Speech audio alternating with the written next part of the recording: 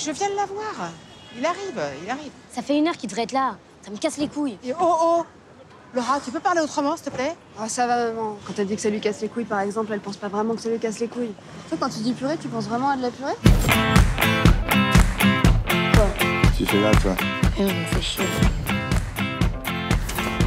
De toute façon, toi, t'es trop vénère parce que t'as plus un rond, t'es ruiné. Oh.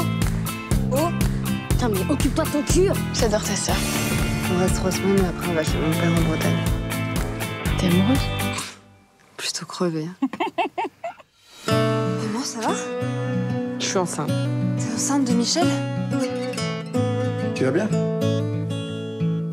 Mais oui. Tout le monde était au courant sauf moi? Un faux âge, mais vous êtes malade. C'est dangereux, c'est con, c'est égoïste. C'est trop tard. T'as du réseau, toi? Bienvenue au paradis, les filles. Comment vous trouvez le coin? Viens dans l'axe. Ça n'y arrive pas, merde. Super moche, quoi. Et on se pèle le cul. Déjà que le tarot à 3, c'est chiant. Il y a trop de cartes. Papa? Ouais.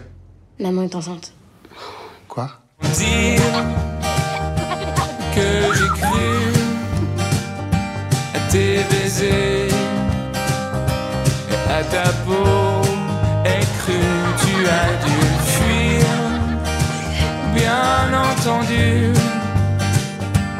t'en aller. C'est nul. Je m'en fous, je ferai une fugue. Oh dire. La Bretagne, c'est de la merde.